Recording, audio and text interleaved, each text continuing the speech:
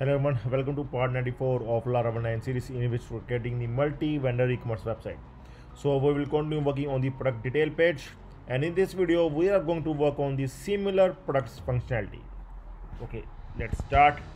Here we can see the detail page is almost complete. Only two things are left now: similar products and recently viewed items. Okay, so in this video we are going to do similar products functionality, and in the next video we are going to work on the recently viewed items, recently viewed products, and after that we are going to work on the add to cart functionality. Then our detail page will get over and we will move to the cart page, and after that we will work on the login registered user as well. Okay, so let's start with the similar products functionality.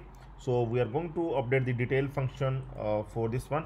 So here we are going to show those products that are similar to this one, means that belongs to the same category, means that belongs to this men category, or we can say some particular category. If I will open the t-shirts, then those products must belongs to t-shirt. Like if I will open this product, then in the similar products these products must come, other products of the same category. Okay, I hope it's clear. Okay, so now see, if I open the t-shirts category, this product belongs to the t-shirts category, then the other t-shirts products will come. So that means the similar products. Okay, as the name suggests, it is similar to the name. Okay, we have opened the t-shirts product, so we are going to show other t-shirts here in similar products. Like if you open some denim, then other denim will come here. So because the user, if checking one of the products that he wants to buy, he may check for the other products also that are identical to that one, that are similar to that one. Okay, so we are going to show the similar products. So let's start. We are going to update the detail function for this one in product controller. In front, open the detail function, and here you can see that we are going to make one more array, one more related products. Okay, so I'm going to take it here. Here I will add the comment as well, get related or similar products, get similar products. So see, related products or similar products, one and the same thing. Okay, don't get confused. Similar products or related product, one and the same thing. And we have worked on the related products earlier on as well. Okay, this is the same thing. So get similar products, we are going to add the variable for it. Here I'm going to make similar products. Okay, product. So here see, we are going to attach brand also. As you can see in listing pages, we are attaching the brand with the product. Okay, so see, here we are going to take help from the listing page products. See, in the listing page products, this box that you are watching, this is the same box that we want to show here. Okay, it is the same box. So everything that appear here, like this breadcrumbs, this product name, this price, image, is similar. Okay, so here what we are doing, here we are just adding the brand here, so that we can show the brand as well. Here you can see the gap, arrow, D. Other things are the product name as well as the color. Okay, that sorry, product name, product code, and color, that are coming from the products table.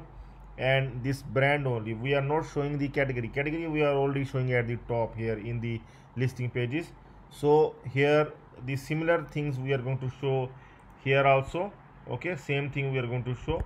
So for making the same layout, we are going to attach the brand only that we require with the product. Okay, so what I am going to do, I am going to add the brand also with product.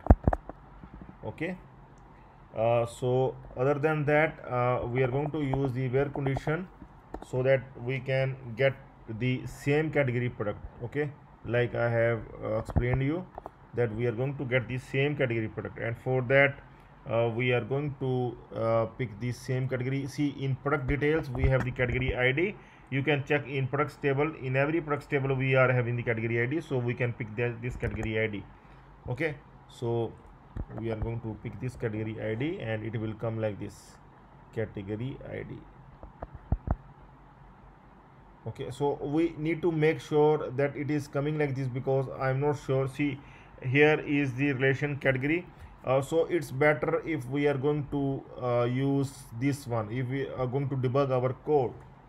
Okay, I think it will come like this, like the category here and its id will come in another element like this one, id. I think it must work like this, but even then we are going to check once. I'm going to close this one, otherwise it will show error.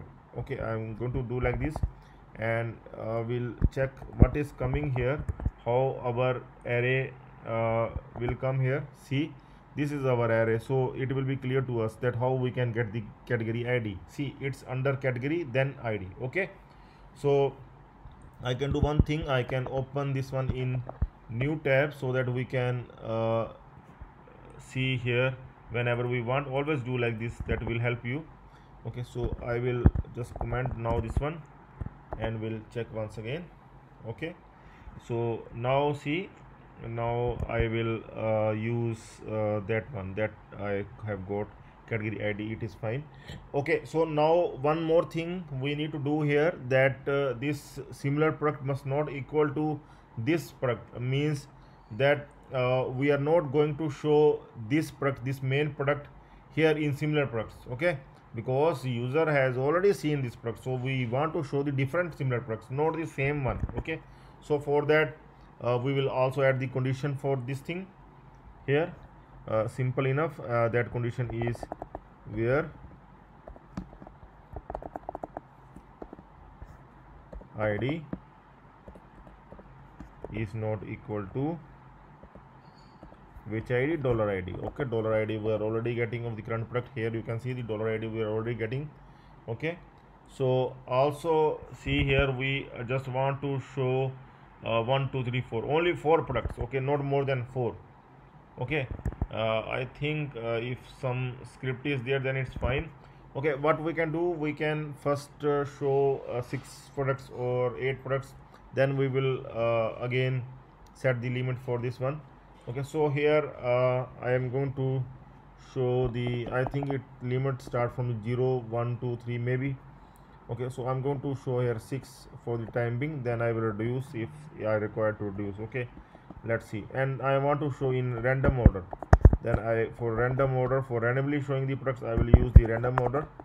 Okay, and I want to make it an array, so I'm going to make it like array, to array like this. Okay, so these similar products I want to use like this. Okay, so I will open the detail blade file now. Let's see. So first of all we are going to debug this one, that we are getting the similar products or not. Okay, I forgot to debug like this. In the same way we are going to debug this one. Okay, let's see if we are getting how many and similar products. See, we don't have enough products, we are having just I think 4 5 products. Okay, no issue, we are going to check here. We can check here as well, but okay, it's fine. See, 4 IDs are coming, 4 similar products are coming here, you can see. Okay, we have got the array of the 4 products. See, 4 products are coming here in similar products, and because we have only 4, so that's why only 4 are coming. Okay, 1 2 3 4. So if I will set the limit for 3, I'm going to check that how many it comes 3.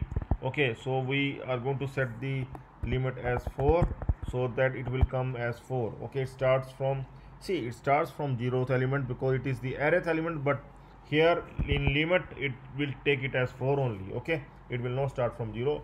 Limit means it is going to start from the 1. Okay, if you want the 1 result, then limit 1. If you want the 2, then limit 2. We want the 4, then limit 4. Okay, so now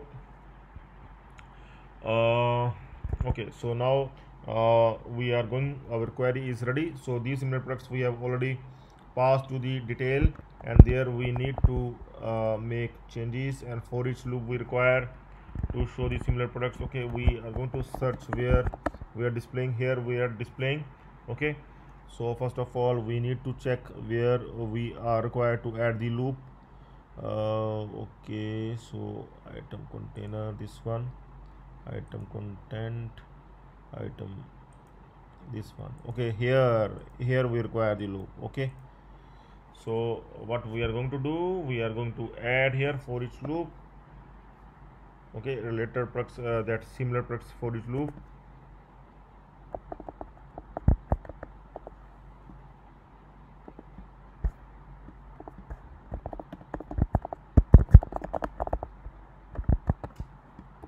As dollar product